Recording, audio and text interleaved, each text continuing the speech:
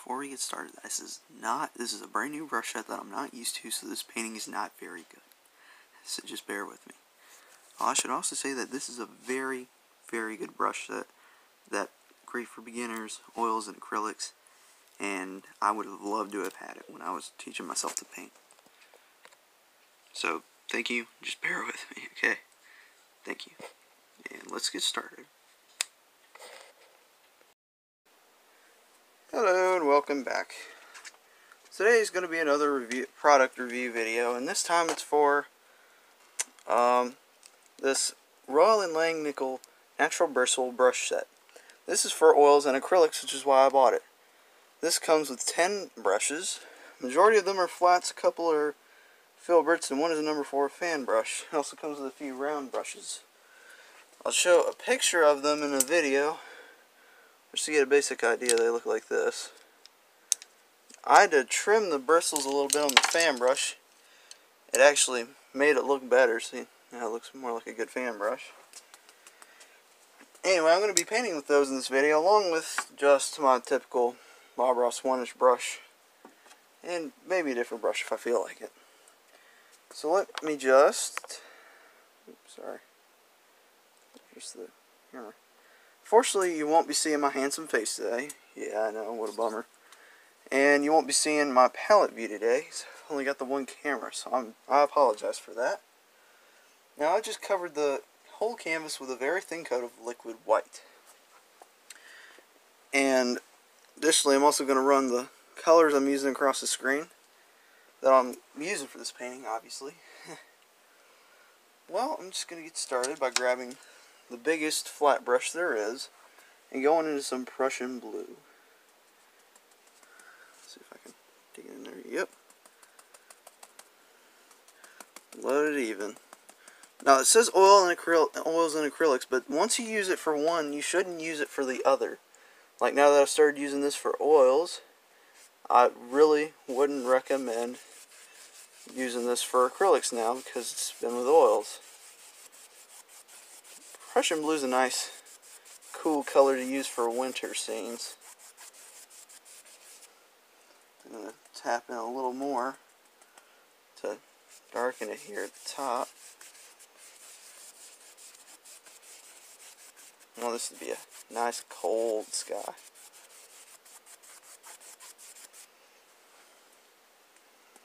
I'm just tapping it in more. Now I'm just going to put some water here at the bottom. Start at the bottom, move to the top, pull in and go outward. Use these horizontal strokes. If you go from the inside out, it'll make your water look really weird.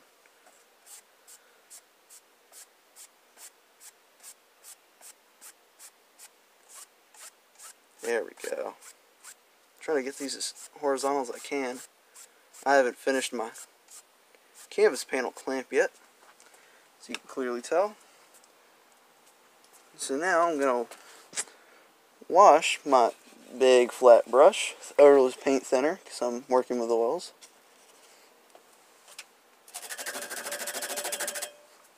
And beat the devil out of it. Well, out of these flat brushes, you can beat the devil out of them on a brush beater rack. I wouldn't do it against the leg of your easel. But to be completely safe, you can just, dry it off on a paper towel. So I'm going to take my 1-inch brush and just blend them all together. Blend the whole lake together. And already I have a decent looking lake. And look, you can move this paint around. Look, see how I'm moving it? Man, this is a cold sky. This is going to be a nice little winter scene. Also, I'm going to blend my sky out.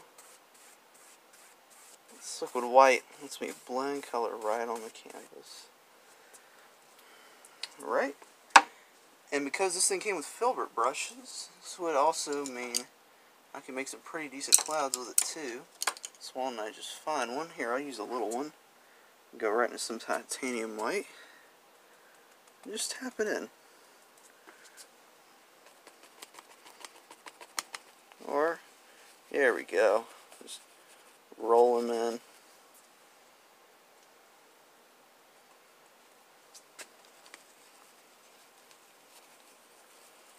Just making circular strokes.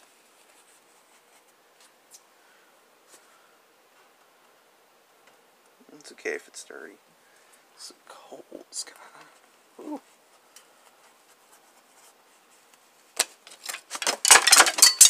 Whoops. Sorry about that. The thing literally fell off and,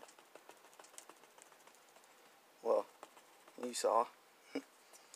So I'm gonna reach for a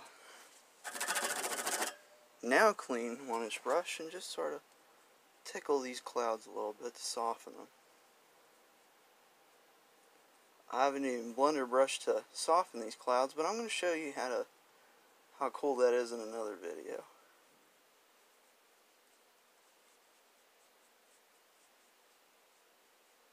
Try not to touch the top of these yet.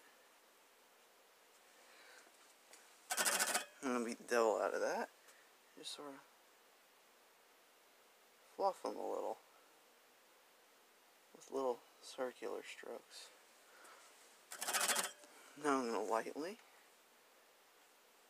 sort of blend those clouds out. Yeah, those look good enough for me. So now I'm going to take some black and Prussian blue and just sort of mix them together on the brush, because I'm going to make a mountain now. How about here, right here, right here, maybe, yeah, why not, one right there.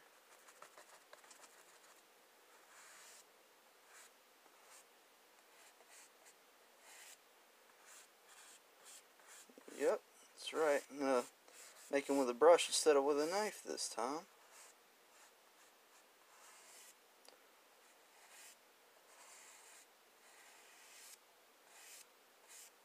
Pull them out because I want to get rid of all the excess paint.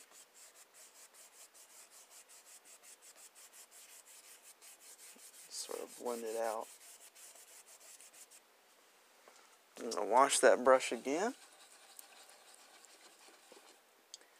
I kind of like these brushes. I might buy a set for acrylics, but I mainly got this for my oils.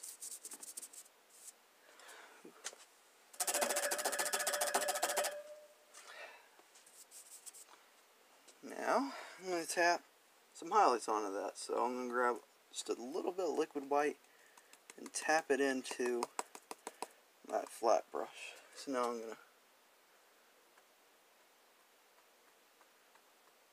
lightly now tap some snow onto these mountains.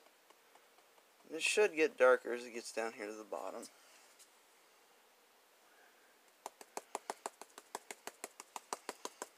Just tapping it in.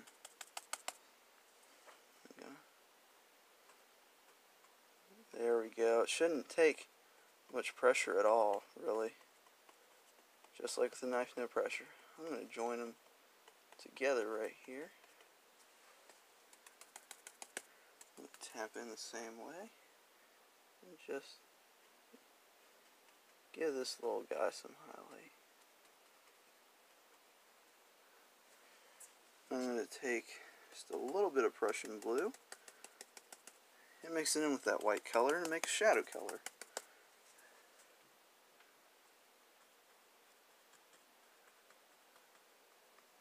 Doesn't seem much darker, does it? Yeah, it's okay. Now you could start this over if you wanted to. Literally wash it with paint thinner. Change your mind, like, I'm going to darken it right here.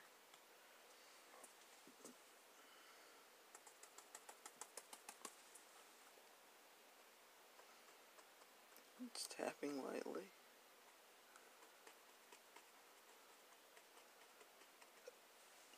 I'm going to wash my brush again.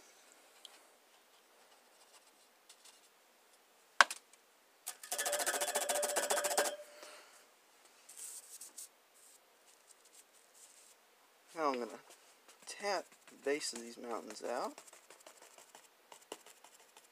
Lightly though. Then I'm going to feather it up a little with my 1-inch brush. Follow the angles.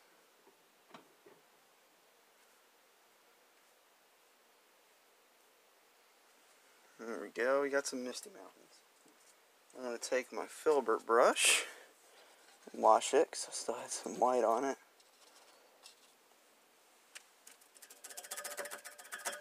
One's a little small to beat on the brush beater rack, but it's alright. I'm going to take some Prussian blue and just a little bit of white, not much, and just sort of tap it in. I'm going to make some foothills. Just tapping.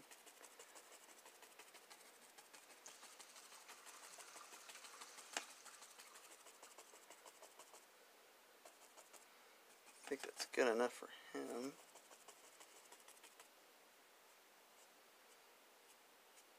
Just gonna pull up a little. Now I'm gonna tap this out and sort of blend them together. Actually, I'm going to turn those into reflections. I'm going to take my 1-inch brush.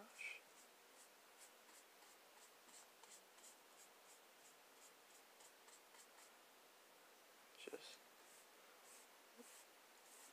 there we go. I'm going to put a little bit of snow on it too. Just so. There we go. Separate the top from the reflections.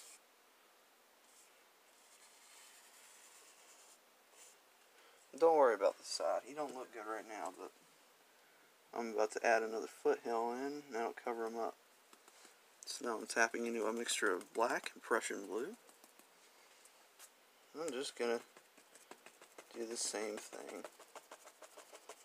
It's closer, so I did them a little further down.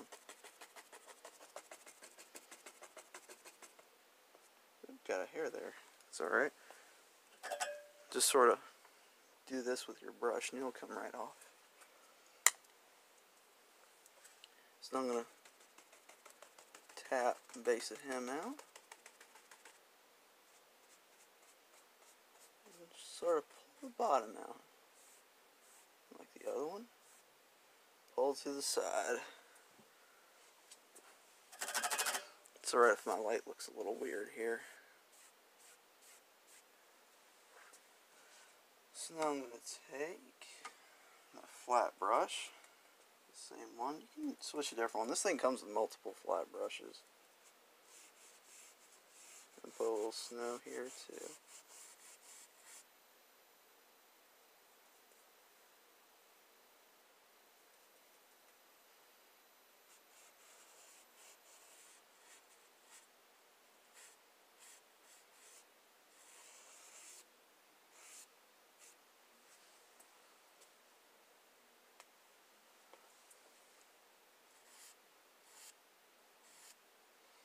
Almost look like they're joined together, don't they? It's okay. I think it looks kind of cool.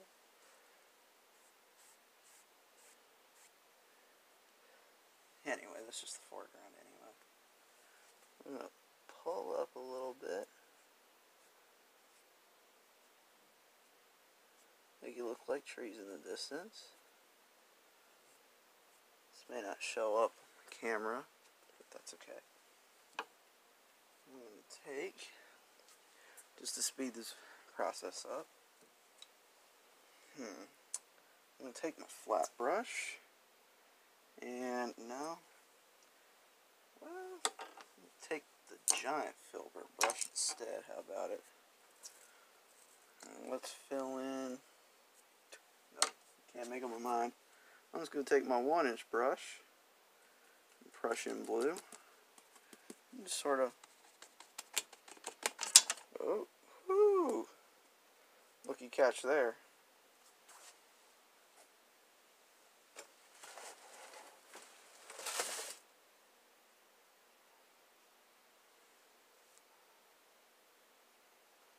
Alright, I'm actually going to hold it down while I tap it to make sure this firm pressure doesn't knock anything off.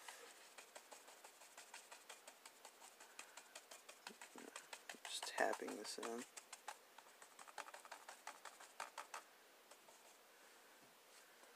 Alright. Now I got my palette back. Whoops.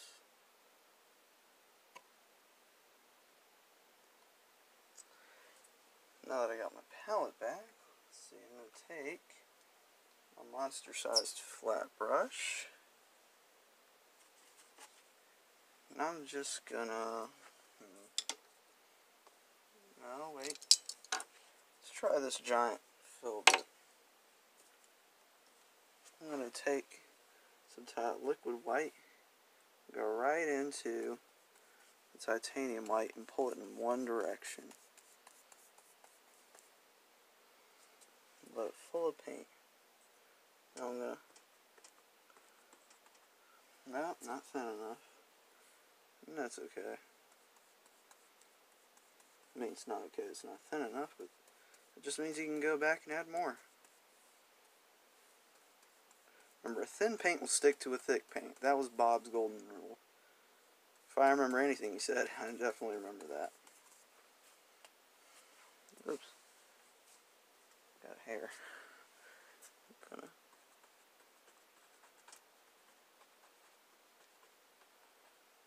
Yep. The bush tree that lives right there.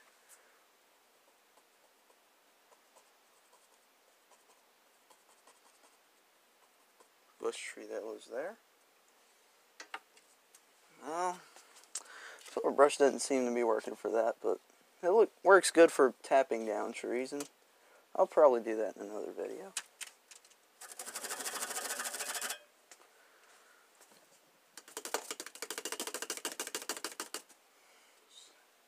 Sorry, I keep hitting the camera. I have a close-up view so the picture looks better. I'm going to do the same thing on my 1-inch brush because this usually works for me. And that's what's important. Do what works for you. Don't do what works for me. I'm doing what works for me.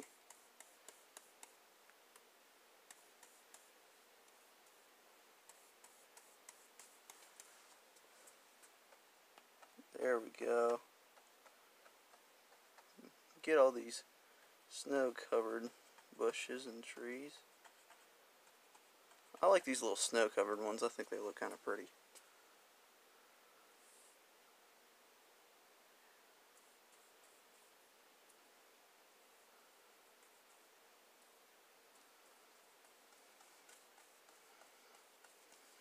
Just rolling through it. Now that's what it should look like right there. I loaded it right that time.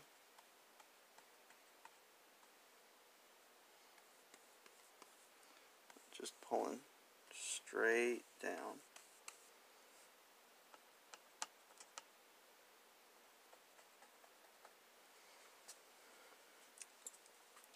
Think I'm ready to make some snow. You want to see how to do that?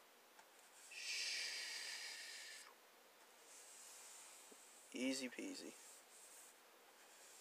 Just make some hills, or a snowy little hill right here.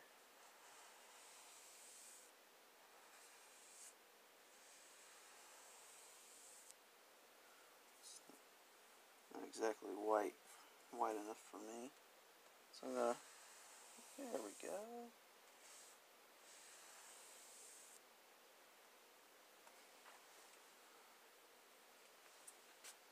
And you can make one hill come in front of the other, just brush strokes. Yeah.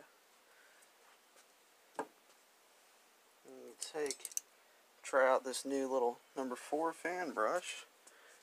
Go into some Midnight Black, Prussian Blue. Let's grab us to, whew, drop paint there, it was a little much. Let's just make some happy little trees.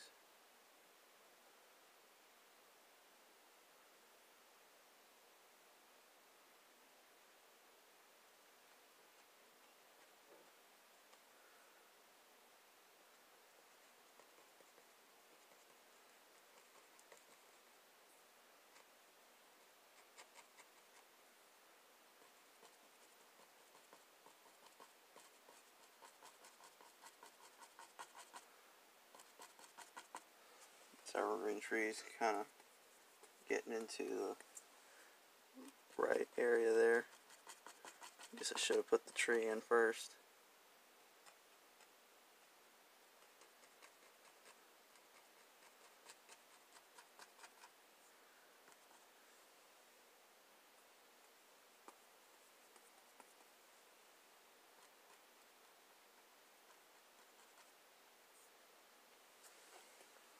This cold place, I think that guy should have a friend, don't you?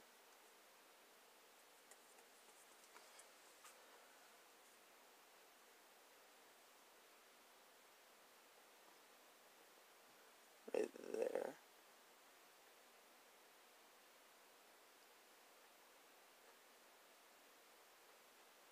Just using the corner.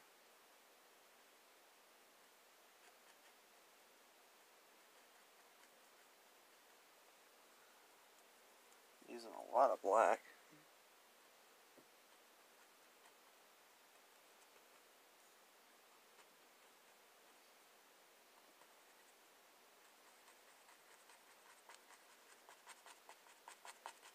You can tell I'm using more of the fan brush as I come down.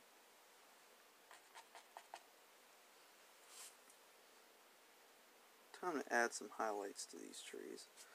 So without cleaning my brush, I'm just going to go into a little liquid white, titanium white. It's sort of a nice little bright color.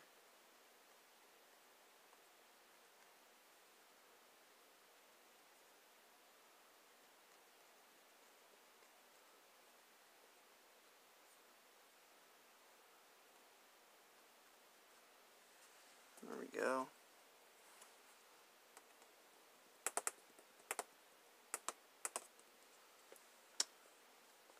Let me see here.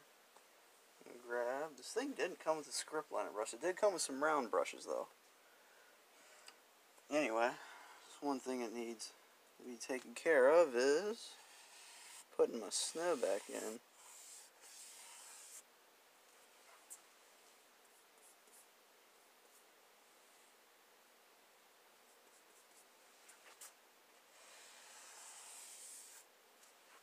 Yep. Take a palette knife. I'm just going to take a regular palette knife and scrape through some of this.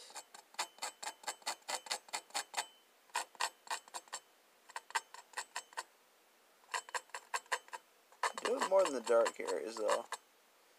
That's when it'll work best for you. I'd say, I reckon that's ready for a signature. It's not one of my best, but I've shown you how to do it, now you can do it better than me, and that's what's important.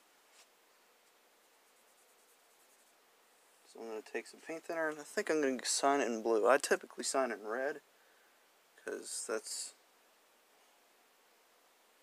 what I typically sign in.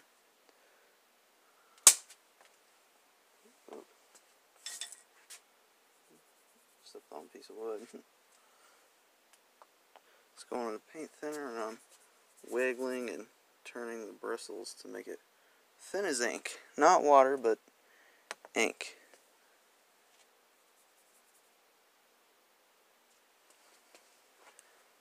And I'm just going to sign it. It's thin enough it'll flow right over the other layers of paint.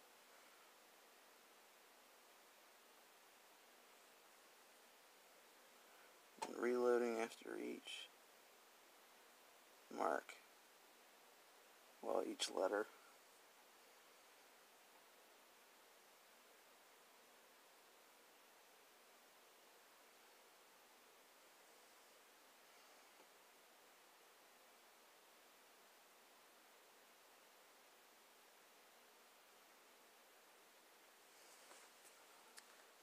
Well, I guess that's it for this one. Certainly have done better, but I've definitely seen, I definitely remember worse paintings I've done. So, thank you very much for watching. Like, share, subscribe button, and happy painting, guys. Bye-bye.